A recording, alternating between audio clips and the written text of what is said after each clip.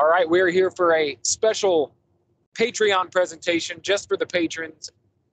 We're talking Ant-Man and the Wasp.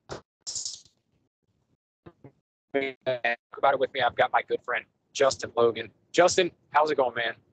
It's going good, man. So you revealed before you started that you're basically plastered right now. You're pretty wasted.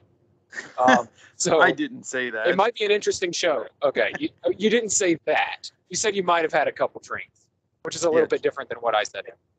Yeah. But I like that because the loose, kind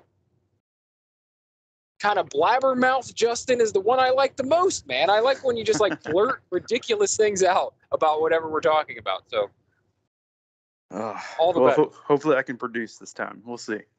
Yeah, you'll do fine. All right. So we've only seen this movie one time, both of us. We went and saw it together, and neither of us have like watched any reviews of it or anything. So that's all we have of it. We have nothing else to draw upon. If we miss some stuff, which we might do,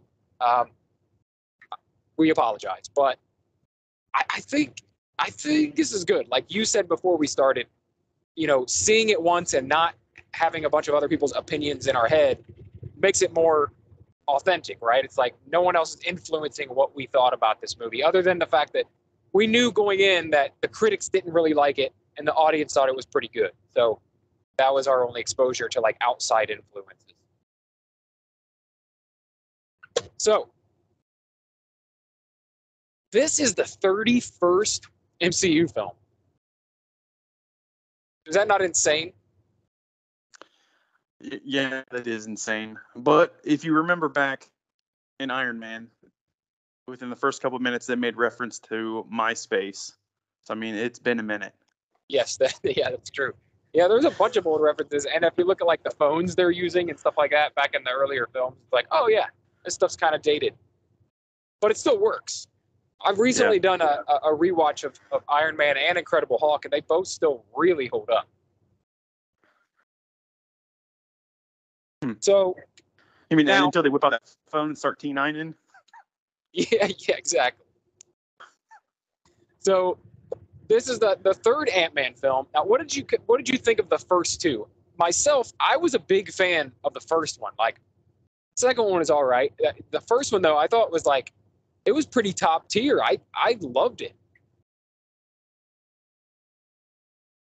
Yeah. So the first one and the second one, the supporting cast was sorely missed. We didn't have Luis.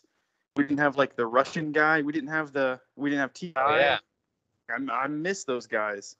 That was like part of the thing, That was the charm of Ant-Man.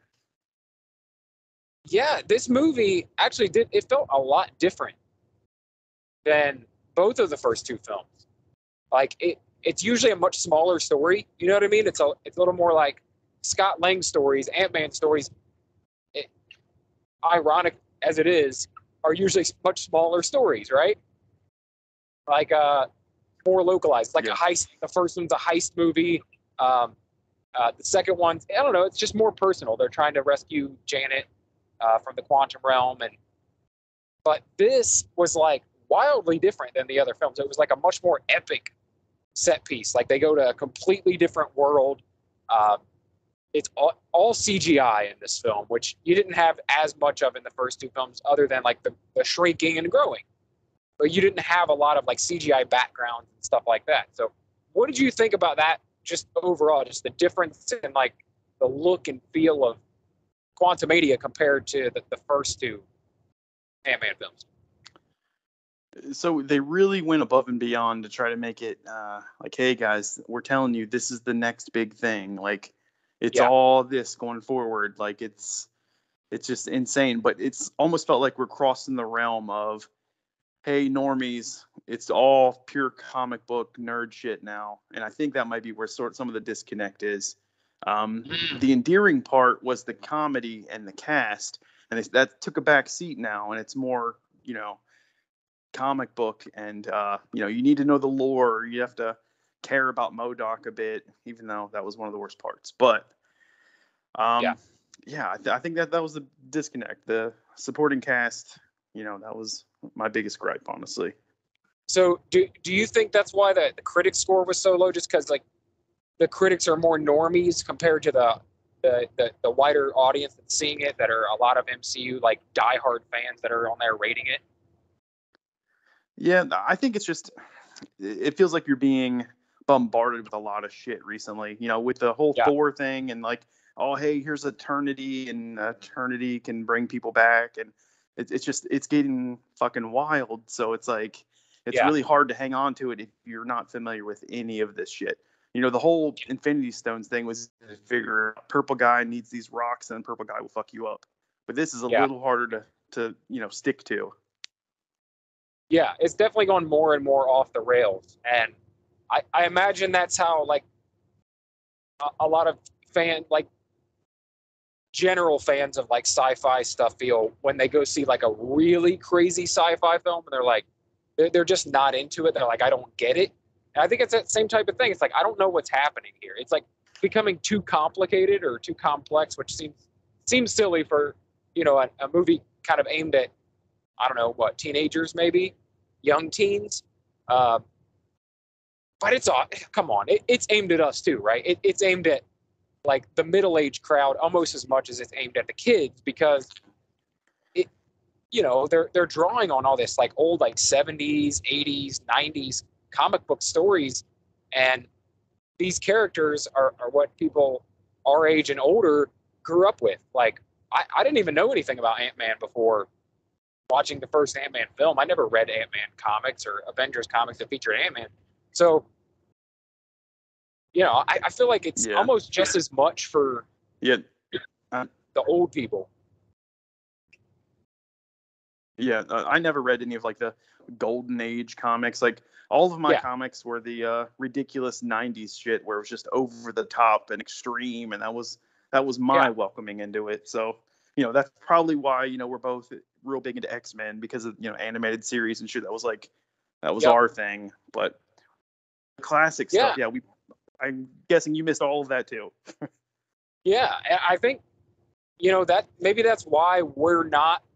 Like, I will tell you, I'm not as crazy pumped for every film as I was when we were in the midst of like phase 3 and going right towards Infinity War. Like that was the peak of excitement, right?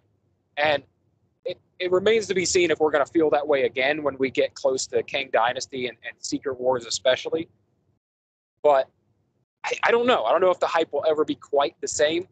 But I have hope. I have hope because I think it's going to lead to X-Men. It's going to lead to some brand new storytelling and like whatever they're going to call it, phase 7, 8, and 9. I think it's going to be X-Men heavy. It's going to be all X-Men and Fantastic Four. I think the Avengers are going to take a back seat. But maybe that's why we are still kind of hanging on, or some people are falling off, because we were in that 90s extreme, really out there storytelling with, a lot of different timelines and people traveling through time and stuff like that. Maybe that's why we're able to still hang on, because like that was our wheelhouse. Like we love that type of stuff. Yeah, my favorite movie is a time travel movie. Like anything with time travel, I love it. So yeah, I'm down for it. I'm afraid we're gonna lose some of the general audience. Yeah. Oh, and that kind of sucks, because I mean that's what fuels the geeks and the comic cons and everything. Like there is a large part of this audience that carry the franchise, but I don't think without the normies, I don't think it keeps doing the box office numbers that it was, and I don't think that I don't know. I don't know what happens. Like if it just goes straight nerd, straight geek world, is that enough? Is that fandom enough to carry the franchise, or do they need the general audience? I think they need the general audience. So yeah, they definitely do. We wait, obviously you got to wait for the post credits. Those post credits last 3.5 fucking hours. Like there's a lot of people involved in making these things, and like without the general public, like you need 100 million at least opening weekend, and then you need to make like 400 to 600 million total. Like for something like this, it's got to pull insane numbers. Yeah, and this one it actually made the most of all the Ant-Man films with all the shit talk about it. Um, it did actually do numbers higher than Ant-Man 1 or 2. So, and you gotta thank the subject matter for that one. I don't think if it wasn't the movie that's introducing the main villain for the rest of the Phase 5 and 6, I don't think it does the numbers that it did. Um, but it made like 104 million opening weekend, which is it still is number one, and like I said, above what even the second Ant-Man film, Ant-Man and the Wasp, which was between Infinity War, right? No, wait, when did that came out between? Yeah, it was between Infinity War and yeah. Right. So that was kind of hyped because of that. Like, well, what are they going to show that has to do with what might lead to what's going to happen? Like, with Thanos. And this one still did more than that. So, and I do think it's the Jonathan Majors Kang that brought the audience in. I think people were hyped for that. Because otherwise, I don't think, while I love Paul Rudd and I love the Ant-Man stories that we've had so far, I don't think Ant-Man is top of the heap for most people that love these MCU films. I think they're kind of like lower level films. Yeah, no, honestly, I think Ant-Man works better as a street level character. I like him a lot better like that. Yeah. I'm worried about like Daredevil and an an in game type movie. That doesn't make sense. I like him at street level stories. Yeah. Yeah, I'm almost wondering if a lot of that, if a lot of these series that we've had for the past 2 years are going to remain mostly series. You know, like they might show up here or there in the films, but you're not going to get major storylines with like She-Hulk or Daredevil, or I think most of that's going to take place on the small screen because I don't know. It does feel kind of separate, doesn't it? Like it doesn't feel as grand. It doesn't feel as otherworldly as some of these big films do. Like I don't know where any of those street level characters from the series we've gotten so far, like Hawkeye, other than Loki, I don't feel any of those characters fit very well into like if they tried to throw them into this movie. Like how would that even work? Yeah, that definitely wouldn't work. And I hope Blade is the same way. I mean, it can do some crazy shit, but it needs to go in a different direction. Like I loved that Werewolf by Night. Like it Yes. needs to be just in that, like just fucking weird monster Yeah. shit. Like stay on that side. We don't need everything combined. I agree, and I used to not feel that way. I wanted everything to be connected. I thought it would be cool. You did too. You were like, and it's great that it's loosely connected. Yeah. Because it's still connected. It's still part of the giant story that they've been telling. But yeah, I don't really need to see all of this stuff in the movies.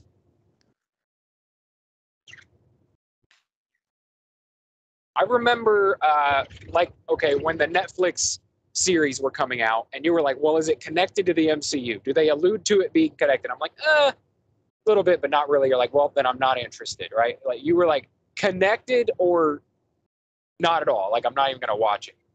Well, and now, it's because I just seen the payoff where it was like all these fucking portals. I was like, this is the most epic shit I've ever seen. I just want to get back to this. That's all I wanted.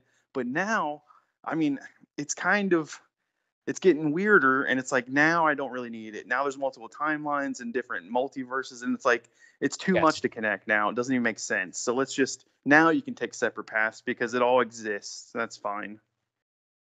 Yeah, and I dig it too because you could always explain it away if you're like, well, how come Daredevil never shows up in whatever's coming up? Like what in Daredevil or Spider-Man or Hawkeye or any of these characters, Kate Bishop show up, She-Hulk. Why didn't they show up in this film or that film? Well, there's always the fallback of like, well, maybe that's a different universe. I mean, at this point, every show almost, besides the one we've seen connect, could be on different timelines. We have no idea. Yeah. But I hope they do the thing. Hope they end this whole fucking MCU I hope they end it with Battleworld. Like when they finish up the MCU, like final film. Yeah, they can finish it and like start fresh and it's over after that. Like, I don't know how many years that is, but yeah, that'd be fucking cool. Okay. Well, we've talked a lot about the greater world and what we think about like where we're at right now with this movie, but we haven't dove into the movie very much. So let's jump into it. The story here is Cassie Lang is fooling around with the quantum realm. She's trying to figure out a way to map the quantum realm so that they could travel down there and keep track of the people that they send down when they go. They're sending a signal down there. So, first off, what did you think of like the older Cassie Lang here compared to? Okay, so it's gonna sound like a real asshole comment. This Cassie Lang, she seems like a fucking idiot in real life. Like, I feel like she's dumb as shit, and her playing a genius, and it's just convenient that everyone's a fucking genius. I don't like the fact that she's so intelligent she can play with the quantum realm as a teenager or however fucking old she is. I don't like it. It wasn't believable. No, you're right. Yeah, absolutely right. I completely agree, because even Scott Lang doesn't really know shit. You know, he's not the guy that knows about all the tech and knows about. He's just a guy who figured, like, they teach him how to do everything. Teach him how to use the suit. Teach him how to communicate with the ants. Like everything, because he had nothing to do with tech. He was a thief, right? Like that's what he did. He's an ex-con who was a notable thief, and that's it. And he wasn't in any way brilliant. There's no reason. Like, I could see her interest in all this stuff because of all the things that happened when she was young, and that her dad did all these crazy things and this shrinking tech and whatnot. But for her to be so involved and like then be on the level with Hank Pym and Janet Van Dyne, and it's really unbelievable that she would get to that level, have that level of intelligence, or I don't know. It seems like way too much of a stretch. And Hank Pym isn't even her actual grandpa. It's like, you're a regular fucking person. You should be good at scams and thievery, maybe some of that passed on, but otherwise you're an average person with normal fucking teenage interests. Like, what the hell's happening here? Yeah, and I could almost get it if we met her a little older and she's like 30 years old, right? And she has went to school for this for her whole life because she was so enthralled by all this technology that influenced her youth and was all around her and stuff. And her dad was very involved in. Like, I could see her taking an interest in. It's like someone becoming a cancer researcher or something because one of their parents died from cancer when they were younger. So, like, it makes sense if she then pursued a career where she got really into that. But no, how old is she here? We've got a 5-year gap. I don't know if she's 25. Yeah, I don't know if she's 25 or fucking 19 or 28. Right. I have no idea how old this kid is. I don't know. I think teen. I think that I don't think she would be out of high school, honestly, because I think she was like 9 or so. How old did she say she was? 6 years old when Yellow Jacket did the thing? Yeah. Right? And then, so that was her encounter. She was 6. That was 2015. Okay. We're in the 2025 world.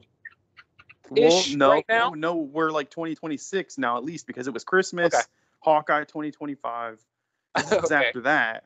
So it's got to be like 2026 now. Okay. All right. 2026. So 10 years later, she'd only be 16 years old, 17 years old, right? 15, 16, 17. And the actress is like, what, 20 something? Yeah, but they always do that. Yeah. I mean, they always do that. And if nothing else, it's for like being able to work actors whenever they want rather than. Oh, yeah. Damn labor laws. Yeah. God, what's wrong with this country? So I think I agree with you 100%. I wasn't a fan of this Cassie Lang, and I didn't find her believable in any way whatsoever. And I think they could have told this story not using Cassie. Like, it could have been some other stand-in, you know. I get why they wanted her involved, but she could have just been there and gotten sucked in, you know, for the emotional pull. You know what would have been a million times fucking better? And I know this is gonna sound stupid as shit, but it would have fixed this fucking movie. If you'd have had Luis in her Yeah. spot, and Luis was very interested, like he gets real into shit, and all he does is bother Hank Pym and want to fucking know more and more, and Luis fucked up and did this. Yeah. Yeah, maybe. Except it was a breakthrough. Like, she did do something correctly. It was just that she made the mistake, not knowing how dangerous the quantum realm was, that, you know, they would pick up on her signal and suck her down there. So, but anyway, that's the opening of the movie. They get sucked down in there because of this signal she's sending down there. They're like, oh, there's some people up there trying to communicate. Let's bring them on down. Like, the Kang wants to get out of the quantum realm. And we don't see Kang for the first, like, 45 minutes of the movie. Like, they allude to him. They talk about how terrible and scary he is, but we don't actually see any Kang story really until a while into it. What did you think of the quantum realm when they got there? Like, I had a feeling going in, like when I first started seeing all these weird ass characters show up, this person you had to drink part of his fluid, like all that craziness. I had a feeling you would really dig that kind of thing. Yeah, it's like they did the Star Wars Cantina and made a fucking movie out of it. Yes, it did. It had serious Star Wars vibes. Even like it was like a mix of like Mad Max world with like Star Wars. Like, it felt very Star Wars. The way people were dressing, like it was this band of rebels against this big Imperial Kang. Had a lot of Star Wars feels in it. But what did you think about just the wackiness of like all these ridiculous characters? That the guy with the light for a head who could shoot things like Cyclops, and that giant beast, like that giant sun that came in that was actually a living organism, and then those little things that Bill Murray was eating, and then when it got big, it like went after him. Yeah, I mean, I like the wackiness of it. Like, they definitely took their shot on all that. Yeah. I don't know. Like, I'm glad they didn't try to explain any backstories, really. You had, like, a shallow backstory of, like, the warrior woman, which, it was okay. I'm glad they kept it sort of surface level, just because it didn't drag on She's forever jacked. with the movie. Yeah, she was actually fucking huge. That warrior woman was so... Yeah, I was like, damn, I want to be built like that lady. That's my goal.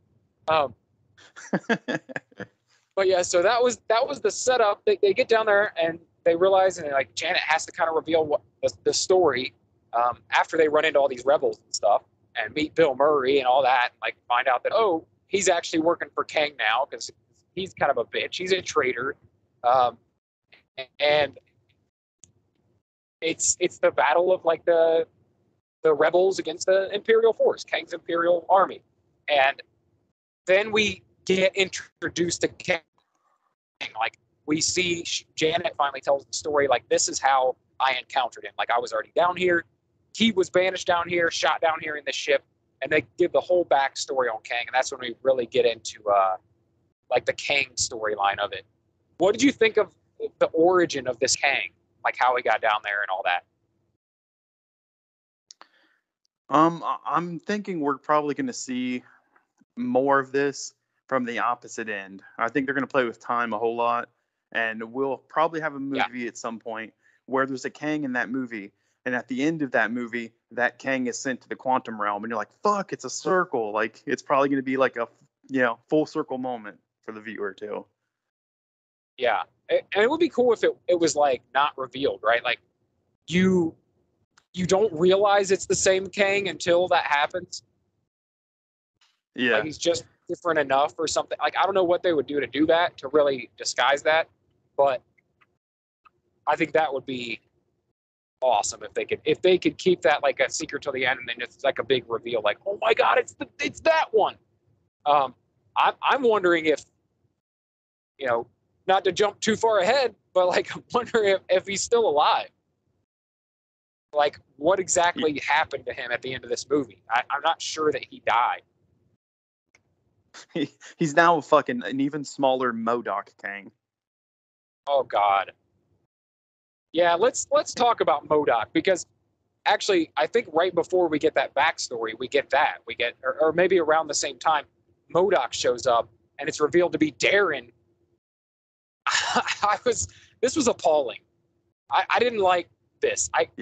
I'm okay with them trying to take their shot, do MODOK, and really give like some comic book nerds like fan service, but why did they make it Darren, and why did they keep his head the same size that it was in the first movie? It didn't work. Like it looked like a projection. It didn't look like, I don't know, it looked really silly, dude. It wasn't even like anywhere near like Uncanny Valley. Like that could be a human. No, that's just dumb. Like, I could have drawn it on a piece of paper and it'd just been the same thing. You'd be like, yeah, it also looks shitty. Yeah, it looked like a coloring book. Like that image you would find in a coloring book of MODOK. I don't know, man. They could have left MODOK completely out of this thing. And it's like, they really thought they're patting themselves on the back. Like, dude, what if it was fucking Darren and he didn't die? And it's like, dude, why didn't you just CGI the whole goddamn thing and do a good job and use the voice of, Patton Oswalt like you fucking should have? Yeah. No, that would have been cool. Or, look, you can make it Darren, but just don't make it his actual regular-sized face popping out of the CGI body. Why the hell would they do that? He should have been like full robot, stupid. And it's just his brain. Yeah. Yes. They should have played with it the way that they did in Captain America: Winter Soldier, when they had what was his name? The scientist that was now a computer program. Oh yeah, what's Zol? His name's not Zoloft. It was not Zool. There was only Zool. There is no Darren. There is only Zool. No, he's really depressed, and his name is Zoloft, I think. Oh yeah, Zoloft. Yeah. Yeah. No, but I think that would have been a much smarter move to make him like some sort of AI thing or something. Like they could have even kept Darren as the guy, but like, give him a mutated face. Don't use the actor's face. That looked so stupid. And I think this movie would have been better for him not being in it at all. Even MODOK not being in it. And it wasn't bad. Yeah. It wasn't bad until they revealed Darren's face. His little mask was okay. So I hate it. I feel like with this and with Love and Thunder, it's like, and I understand it's an Ant-Man film, but fuck, man, they lean real hard into comedy where there just isn't any sometimes. Yeah. I will say though, one thing I really appreciated about this, and I feel like we're dogging it really hard, but I don't think either of us hated it. It was much better than Love and Thunder for sure. And I enjoyed the film overall. I don't think it's top tier. I think it's a middle of the pack film. But, I mean, it's an Iron Man 2, not an Iron Man 3, so it's okay. Right. So, just don't think that we're completely dogging it. We'll get to some good parts. And obviously the best part of the film was Kang. But the thing that I appreciated so much about it is that they didn't make Kang silly ever. He didn't have quippy jokes. They kept him serious. Every line that I can remember in the film, was serious. There was no moments of him of levity or moments of him with some quippy, snappy comeback that's funny or supposed to be funny. So I did appreciate that they at least kept him really serious, because we're going to see a lot more of him, and I don't want to have these thoughts of you want to have a silly version, but this wasn't the one. He's supposed to be foreboding, and I think they pulled that off really well.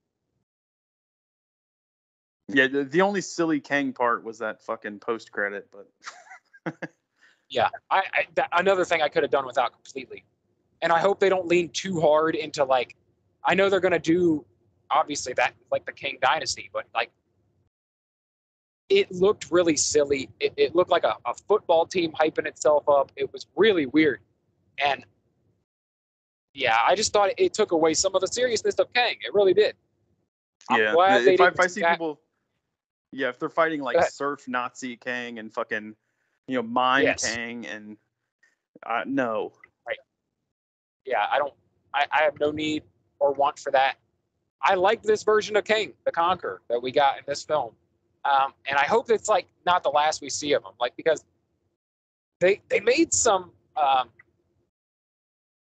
They alluded to the fact that it was kind of weird. So you remember in Loki, He Who Remains like alluded to the fact that there was like much worse Kangs out there, really scary Kangs who are not like him. And I feel like this was supposed to be one of those scary Kangs. But then they kind of made you believe in the end, like, well, actually, they banished this Kang. What about, I mean, like, there has to be a bunch of terrible Kangs left within the Kang dynasty, right? Like, there has to be, and this is the one they thought, I don't know. It was almost like them banishing this Kang saved them. He was the cause of all the multiversal wars and all that. It's like, then what do we have to fear now that he's gone? There must be more scary ones, I guess. I'm a little confused by the Kang situation.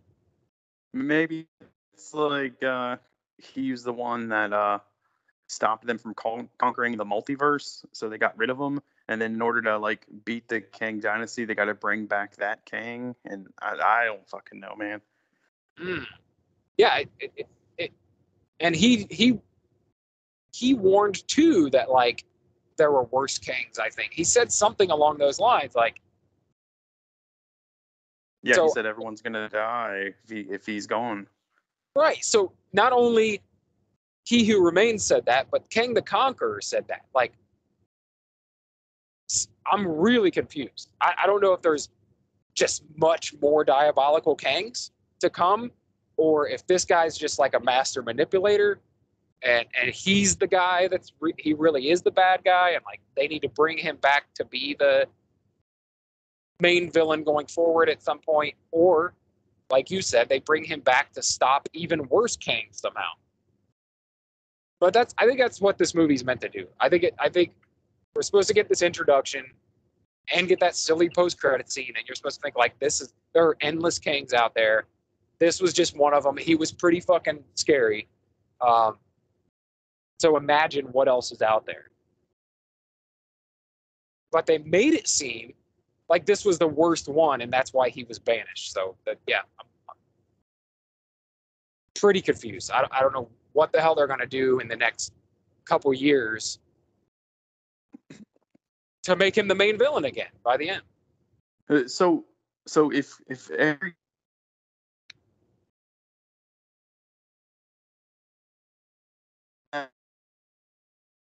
or just like Wanda, because all Wanda variants look like Wanda. Oh yeah, I don't know. I don't know. Is there gonna? And when they've shown other things, like when they showed that probability storm, where there's a bunch of different Scotts, they all look like Scott. Well, I think the probability storm is just like it's only within this localized zone, so it's like it's only this Scott if he moved. Yeah, and I don't think those are really alive either. I think it's just like that's what Scott's experiencing. I don't think like everyone's like, look at all those Scotts. Yeah, that's a whole fucking pile of Scotts. Which one's the real Scott? I hope it wasn't the spaghetti Scott. Interesting how Marvel keeps going back to that, though, right? Yeah, that's the second spaghetti person in a year. That's way more spaghetti people than I thought we'd ever get. Yeah, but remember Mantis in Infinity War? She became like a slinky. They really like this. Oh yeah, well, Linda Noodles. She ribboned. She ribboned. She didn't spaghetti. Oh yeah, it was more ribbon, I guess. Yeah. But yeah, Bill Murray was in this. I thought he was going to have much more of a part in this film than he did. He was there and gone. Yeah. Which is fine, I guess. It's not. I didn't expect like Bill Murray to be someone I really cared about as a character in this film, but good to see him. I guess. Shit, that was probably $30 million worth of Bill Murray. Yeah. All right, so I don't want to miss stuff. I feel like we're talking all around this stuff, but what did you think of that like final act? I thought that it was going to end really like, I thought it was going to be like a sad ending. I thought it was going to be like a up in the air, like this villain is loose ending. I thought he was going to get out. He was beating the hell out of Scott, and I really thought that was going to go somewhere. Like, I don't know if he was going to kill Scott, but I think he was maybe going to trap him down there, and then he escapes or something. It kind of worked out a little too happy for me. Yeah. Yeah, the fact that she's like, hey, I'm just going to open up a portal again, even though it just got destroyed. Here's another portal. Come on out. Yeah. Yeah, that was way too easy. Way too convenient.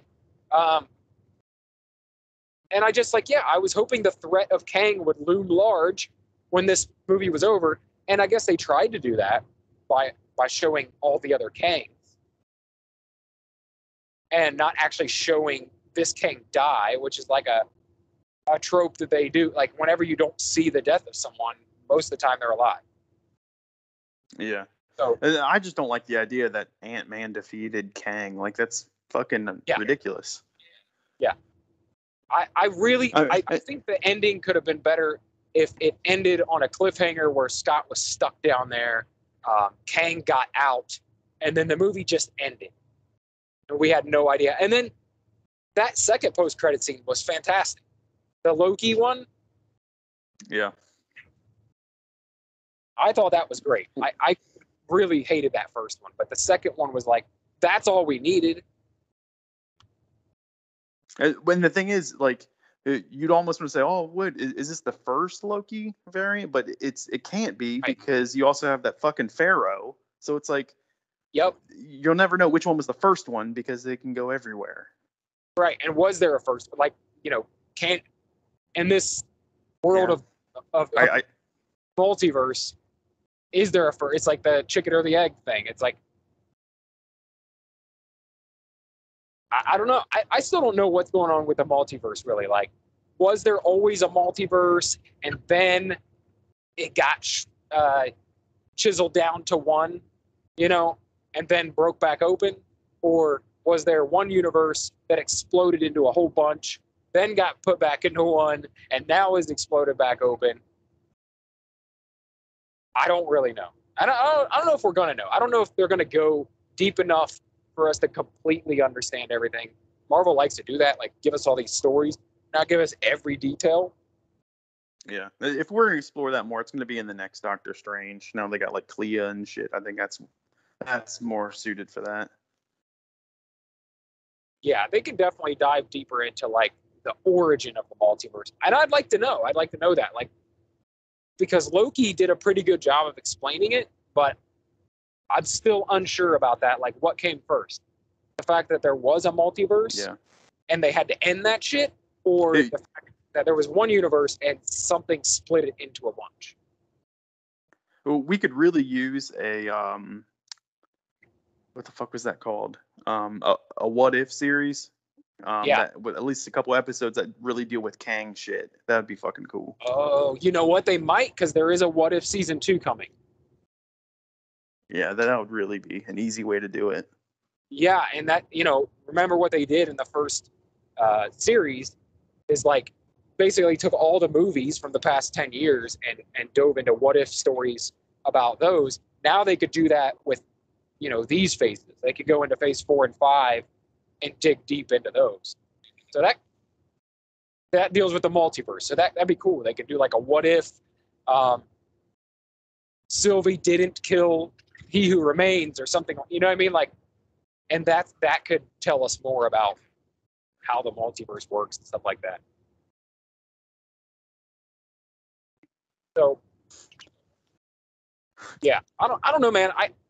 I know everyone, like, the popular thing right now is to be like, oh, the MCU's like, it's just not the same, and it's not the same.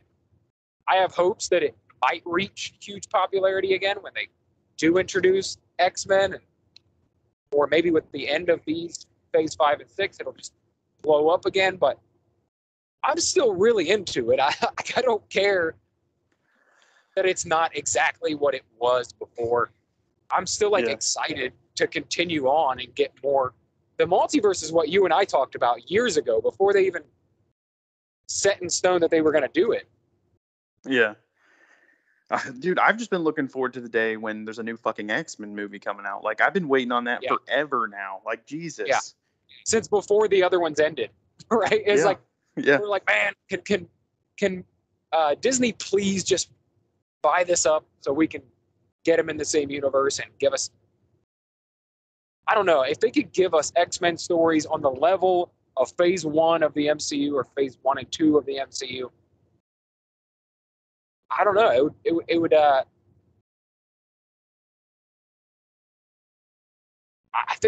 don't know. I just think it would be so amazing to like really outdo the Fox X-Men films. And the first, I'd say the first 2 X-Men films, I still think are pretty awesome. Like I'll go back and watch them now, and they're good. And then,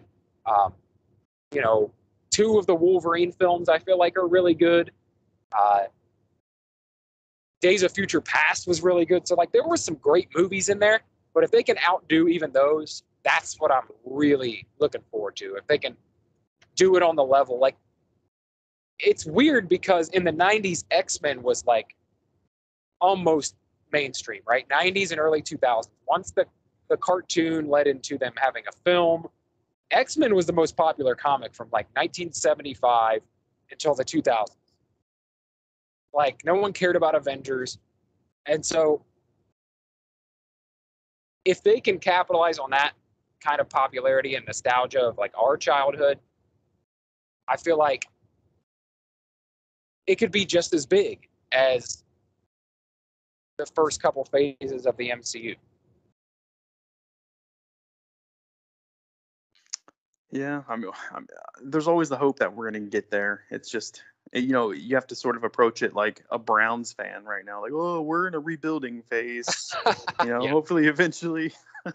Yes. Yeah, but I hold out hope. I guess that's what I'm saying is like, yes, phase 4 was not the strongest phase of the MCU. It might have been the weakest. But if you go back, even like phase 1, there were some stinkers in there.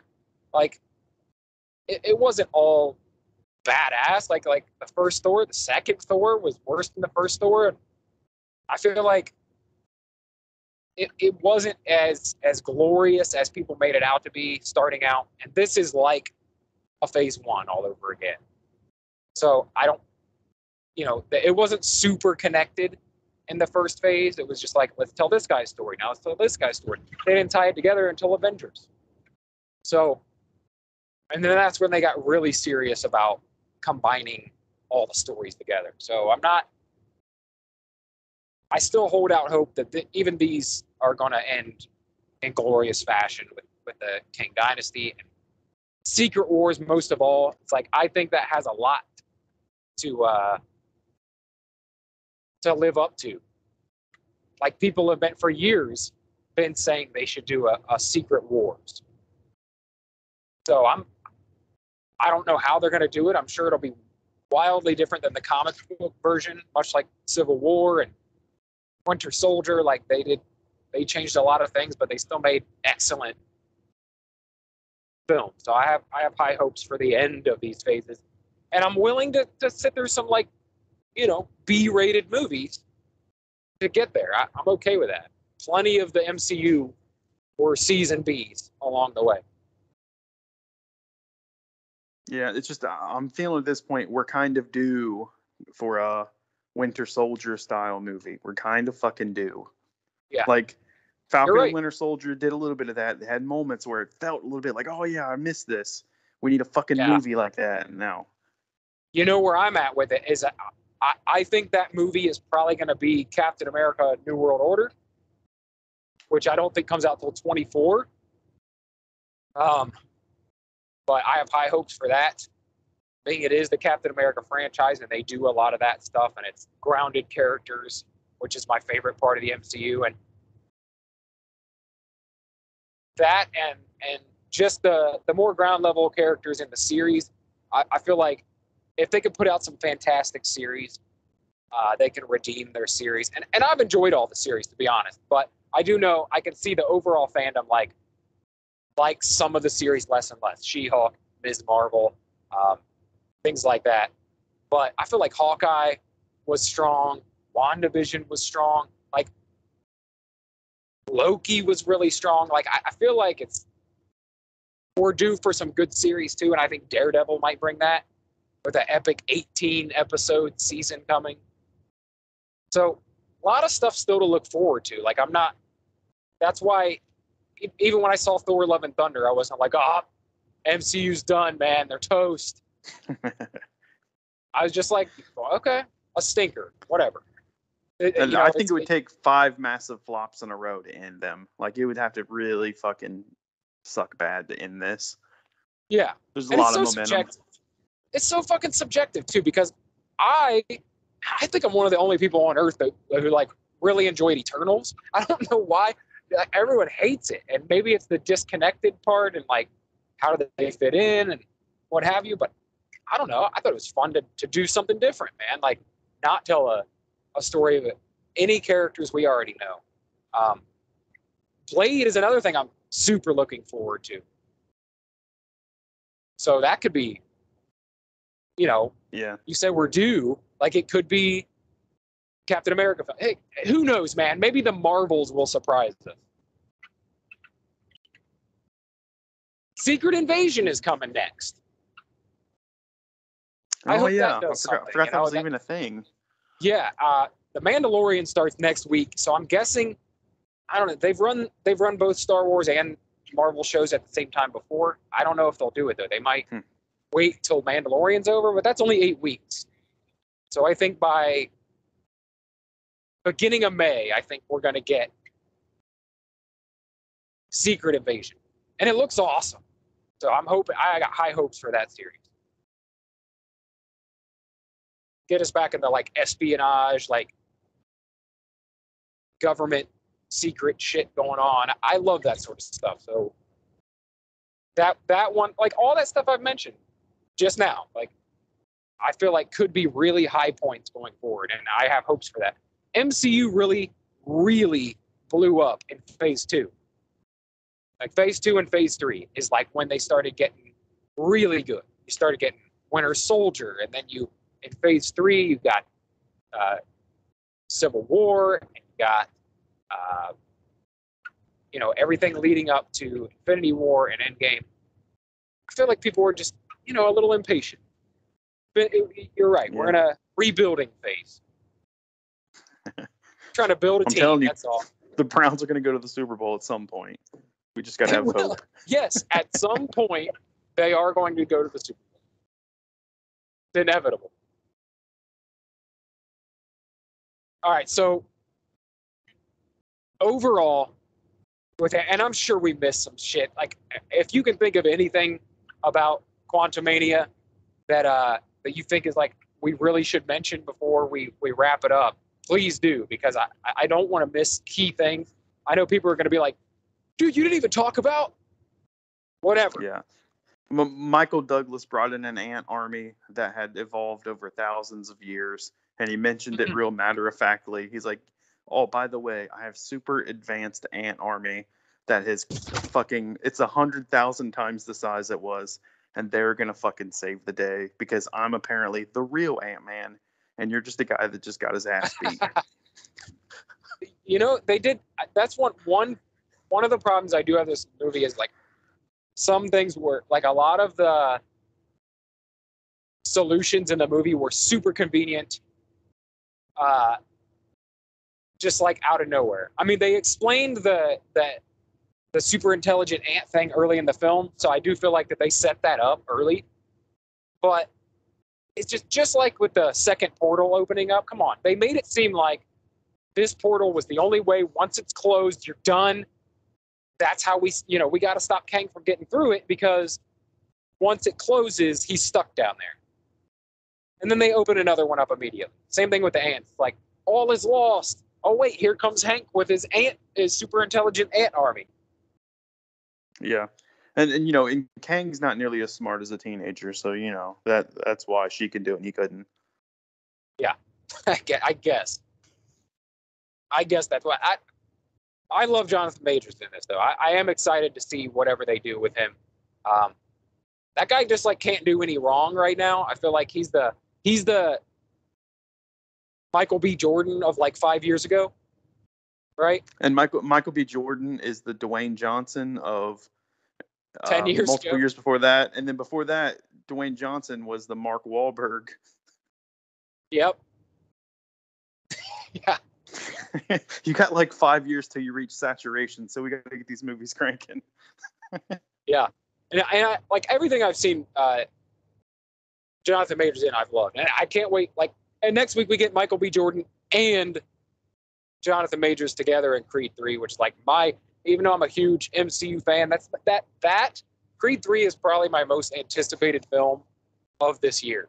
And I'm like more excited than I feel like I should be about it, but that's like all my hopes are on that. That and Oppenheimer. I think Oppenheimer is going to be great. Yeah, that does look good. I did see a review headline for Creed, and it said it's more Cape Fear than Rocky. I don't even know what that means. I think it's more suspense, like drama type shit, rather than Rocky, which sounds fucking great, honestly. Okay, yeah. I mean, the one thing that people, I think, start to dislike about the Rocky films is like they're really formulaic. They're all like kind of cheesy towards the end. You got mandatory stuff in it, right? You've got the training montage. You got the final epic fight. The guy always gets beat to a pulp, and then right at the last minute springs into action and wins. So, yeah, if they can make it a little more dramatic, a little less cheesy, great. And I'm the biggest Rocky fan on earth, so I'm not dogging it in any way. I love the worst of the Rocky films. So either way, I'd be happy with this movie, but it definitely feels like they're going a different direction. Michael B. Jordan directed this one, so we get to see his directing chops. They say that the fight choreography is a lot different in this one too, and that it's pretty awesome. So I'm pumped for that. This is like Ant-Man adjacent, right? Because of Jonathan Majors. Like, it's okay that we're going on and on about the Rocky franchise at the end of this Quantumania review. Well, I'm pretty sure this is a variant in this movie, so it's connected. Ah, yeah. Did you see that like rendering that someone did of the Creed 3 poster, and they turned Jonathan Majors into Kang, and they turned Michael B into Killmonger. Oh no! They're like, yeah, they were sitting in their opposite corners as those characters. Pretty cool. Anyway, final thoughts. Post credit. That would be great. I'd give it I'd give it a Rob Sugar. A Bob Sugar? No, I'm more Bob's brother, more Rob. Formal. No, I'm more formal. It's Robert Sugar, so he's Rob Sugar to me. You know what? I forgot. I usually call him Robbie Shug, so I'm like, it felt off to me to say Robert. But anyway, people don't know what we're talking about. Justin and I have a long lost podcast called, what is it called? Ambassadors of Quan. Indeed, it is. Where our rating system is based off Jerry Maguire characters. So if you completely missed that, whatever. You got to be a Jerry Maguire fan, which we are diehard Jerry Maguire fans. But what is a Bob Sugar? I don't even remember. Bob Sugar was like a terrible rating. Yeah. You're giving this one a terrible rating? It's there's too many things that I just didn't like. There's too many parts of the story that just were lazy. So we've had some time. You definitely had some time to think about this, because when we came out of the film, we were eating Chipotle, and you rated it a B. Yeah, but as I'm thinking about it, like, each thing was a misstep. Each major part of that story, I mean, was too fucking convenient, and there wasn't a lot of setup. The only good part, really, was Jonathan Majors. Yeah. I'll be honest, I rated it a little higher just because of Jonathan Majors. And that's the whole reason. That's all I had hopes for in this film, was to give us a good introduction to this villain we're going to see a shit ton more of going forward. So it did that for me. I think you're right, though. Overall, the story was like, I thought it was fun and zany and wacky as hell in the quantum realm, but maybe a little too much of a CGI film. Like, it was all CGI. All the backgrounds were CGI. We got very little real world at all. So that brings it down a little bit for me. Not that it wasn't done well. It looked good, other than Darren, but I prefer a more grounded story generally. But yeah, Jonathan Majors made it for me. So I don't know. It's middle of the pack. It's a C or B MCU film. It's heads and shoulders above Thor: Love and Thunder. I will tell you that. That movie gets worse the more it exists. The longer I think about Thor: Love and Thunder, I tried to rewatch it just for a second time, and I couldn't finish it. It just wasn't very good at all. So take that for what you will. Middle of the road MCU film. Now, if you were rating it, let me just ask you this: if you were rating it as a film in general, like take it out of the MCU, this is just a film. You're comparing it to all film. Pretty crappy. Yeah, it wasn't that good. Yeah. Okay. I don't know if I would rate it the worst of the. I rewatched all the Ant-Man films recently. I don't know if 2 or 3 is ranked higher for me. Kang definitely moves it up a little bit, like a few notches. I don't know if it overtakes Ant-Man and the Wasp, because there were some great stuff in that, and it was a much more grounded story, and it felt more Ant-Man-y. Like, it felt a lot more like the first film. This third film felt like a completely different thing. So, yeah, I guess, much as I hate to say it, it probably is the worst of the Ant-Man films story-wise, but I still enjoyed watching it. I'll watch it again. All right, I think we can wrap it up. We actually only saw it once and somehow pulled off an hour-long podcast in it, even though we did delve into some Creed 3 and whatnot to kind of stretch it out. I think we did a pretty good job covering most of it. Like I said, we probably missed some key stuff that somebody's going to point out, but whatever. We did our best. If I need to revisit it later, I am going through the MCU film by film right now on Patreon. So hopefully, maybe when I get back to this film 5 years from now, I'll rewatch it and do another in-depth review. But for now, this is your review for Ant-Man and the Wasp: Quantumania. And Justin will be returning very soon. When what were you coming on for? The first cap? We're gonna do the first Captain America film. I think that's what you.